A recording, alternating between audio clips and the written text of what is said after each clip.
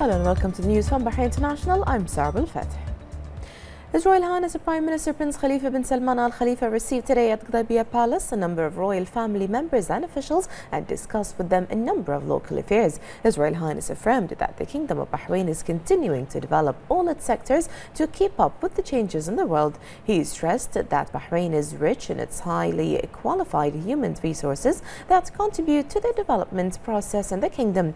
During the meeting, His Royal Highness affirmed the importance of supporting development efforts and build on the gains achieved. He noted the kingdom's developments in infrastructure, roads projects and in the health, education and housing sectors. The Prime Minister expressed aspiration to achieve more progress and prosperity and stressed the need to maintain national unity to preserve security and stability.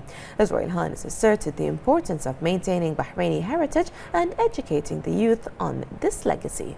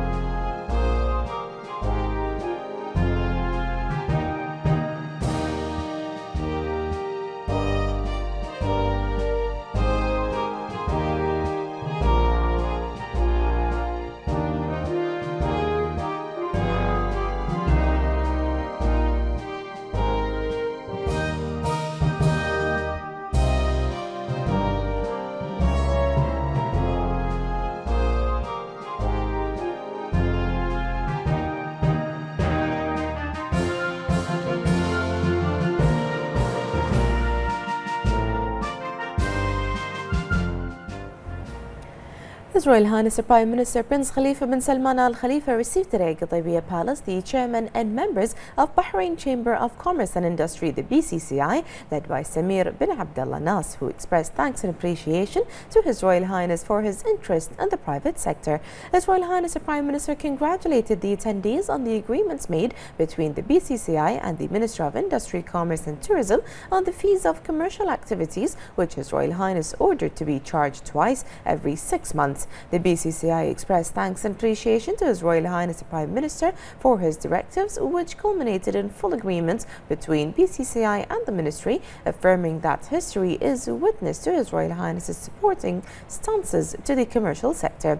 His Royal Highness the Prime Minister highlighted the role of traders in the commercial system, urging BCCI to support small businesses and hailing the Chamber's recent achievements.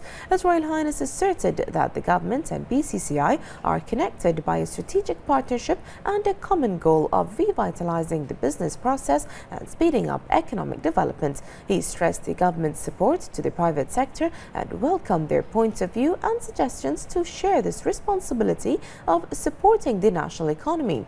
His Royal Highness noted that the kingdom has always been leading in the commercial field and that the government has always been keen on supporting the efforts of commercial activities. His Royal Highness the Prime Minister commended the role of the BCCI and its contributions to consolidating the pillars of economic and commercial systems in the kingdom. He also lauded the expertise of the traders in Bahrain and their contributions to increasing investments and leading projects. His Royal Highness stressed the importance of cooperating to preserve the kingdom's gains, praising the creativity and keenness of production of Bahraini citizens. For their part, the chairman and the members of the BCCI expressed thanks and appreciation to His Royal Highness for his continuous support to the Chamber, hailing his keenness on various affairs related to commerce and for his keenness on eliminating any obstacles to the commercial process in the kingdom. They asserted that His Royal Highness's support to the private sector is an incentive to exert more efforts that serve the national economy, noting His Royal Highness's directives and his supporting stances to traders and businessmen.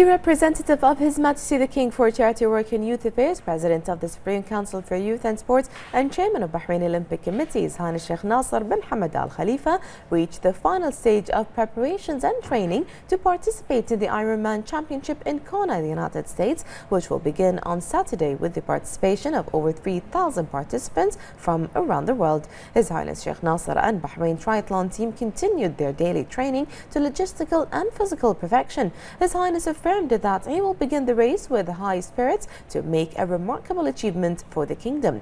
He added that the training is at its final stage and that the participation of world champions intensifies competitiveness. He highlighted the perseverance and determination of the participants, asserting that he and the team will work hard to achieve positive results.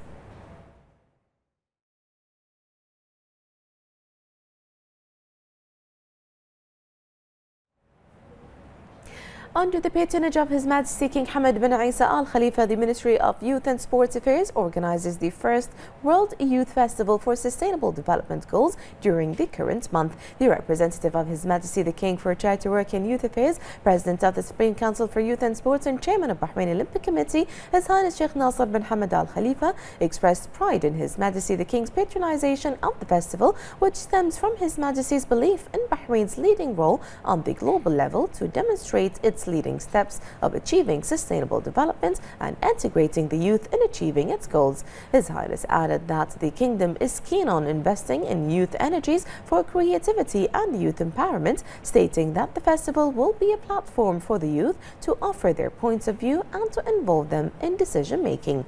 He added that the festival aims to educate the youth and all society groups on the goals of sustainable development and to encourage the youth to achieve them. The first Deputy President of the Supreme Council for Youth and Sports, Honorary President of Bahrain Mixed Martial Arts Federation and Chairman of the Higher Organizing Committee for the Brave International Combat Week, His Highness Sheikh Khalid bin Hamad Al Khalifa, chaired today the meeting of the Organizing Committee. His Highness directed to have a free entrance for audience to attend and watch the 5th edition of the Amateur Mixed Martial Arts Championship held with the Brave Combat Week, which will be held in the Kingdom from November the 11th until the 18th in Khalifa Sports City Stadium. Sheikh Khalid welcomed the committee members, affirming that this meeting comes within the framework of the committee's efforts to prepare for the Brave Combat Week. He added that the organizing committee is looking forward to highlight this event to achieve the desired success and prove Bahrain's ability to organize various events and world championships, as well as enhance its advanced position in the sport. His Highness was briefed on the steps taken by the committee in forming the working committees, and he directed to speed up preparations. He hailed the efforts of all the members of the organizing committee and commended the efforts of the executive committee in creating a time plan for the launch of preparations of the Global Sports Forum, which is being hosted by Bahrain for the second time in a row. His Highness added that this affirms Bahrain's high position in the sports level due to the support of His Majesty King Hamad bin Isa Al Khalifa, which has had a positive impact on Bahraini sports. Sheikh Khalid praised the follow-up and efforts of His Majesty the King's representative for Charity Work and Youth Affairs, Chairman of the Supreme Council for Youth and Sports and President of Bahrain Olympic Committee, His Highness Sheikh Nasser bin Hamad Al Khalifa, which helped the kingdom reach an advanced position in the sports field. Under the patronage of His Majesty King Hamad bin Isa Al Khalifa, Al Ahram Cultural Festival was launched today, organized by Egypt's Al Ahram Foundation in cooperation with the Ministry of Information Affairs at the University of Bahrain. The festival began with Bahraini and Egyptian national anthems. The Minister of Information Affairs, Ali bin Mohammed Al Ramehi, delivered a speech in which he affirmed that the festival reflects the depth of historic relations between Bahrain and Egypt and the development they witnessed under the leadership of His Majesty the King and President Abdel Fattah al-Sisi. He expressed thanks and appreciation to Egypt's brotherly and supporting stances to Bahrain and its commitment to supporting Arab and Islamic rights and issues and defending the security of the Gulf and the region as an integral part of its national security. The minister stated that the initiative of Al Ahram Foundation of organizing the festival proves the vital role of Egyptian media throughout history in supporting development research and Arab intellectual and cultural cultural enlightenment. The minister expressed confidence in the outcomes of the Media and Cultural Forum. Al-Ahram Foundation Director, Festival President and Coordinator delivered speeches on the occasion. A presentation on the foundation was screened and a number of media personalities were honoured. The Kingdom of Bahrain has witnessed over the last year's development in all fields as a result of the reform project which fostered the culture of democracy led by His Majesty King Hamad bin Isa Al Khalifa since his accession to the throne in 1999. His successful reforms met worldwide admiration. More on this report with Yasmin Ibrahim. Since its early years, Bahrain has adopted democracy, which has been an integral part of the policies of its successive rulers for decades. Deeply interested in the involvement and partnership of citizens in the decision-making process, and out of a true belief in the importance of democracy, His Majesty King Hamad bin Isa Al Khalifa launched an ambitious reform project, which first materialized with the initiation of the National Action Charter in 2001, which was welcomed unanimously by the people of Bahrain, followed by the Constitution in 2002 to make Bahrain one of the most democratic countries in the region. The last 20 years in Bahrain has been an exceptional period of democratic reform, and I think from an analytical point of view, the engines were started even before the accession of King Hamad, but nonetheless the reforms that King Hamad pushed through and the way that he went about uniting the country on a common mission, and that's a mission of change to include every segment of society and to develop Bahrain so that it emerges as a very modern and inclusive society, has really been unparalleled, not only in the region, but when it comes to democratic experiments and democratic maturation, I think that Bahrain really stands out as being exceptional. And these are all the result of the reforms that were undertaken after King Hamad's accession. After the National Action Charter was ratified, the National Assembly was founded, which included two chambers, the Shura Council and the Council of Representatives. This strategy, which came to life with parliamentary municipal elections 16 years ago, opted to provide the citizens with a democratic right of participating in decisions concerning their welfare and the welfare of their country. The establishment of the Shura Council was the first democratic experience in Bahrain and has played a remarkable role over the years in terms of creating a functioning and healthy democratic environment and mature political action in Bahrain.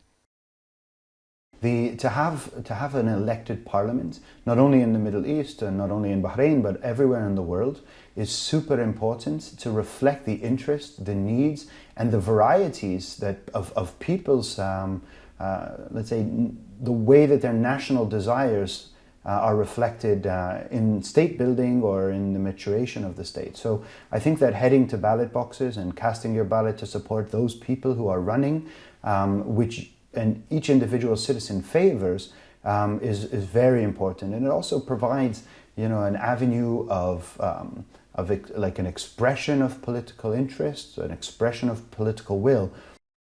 Royal initiatives of His Majesty the King continue to pour into democracy, reinforcing freedom and broadening popular participation to attain social justice and equality within the framework of the Action Charter's principles and constitutional laws. And as our democratic process continues to flourish, the people of Bahrain remain eager to go to the polls and make their voices heard.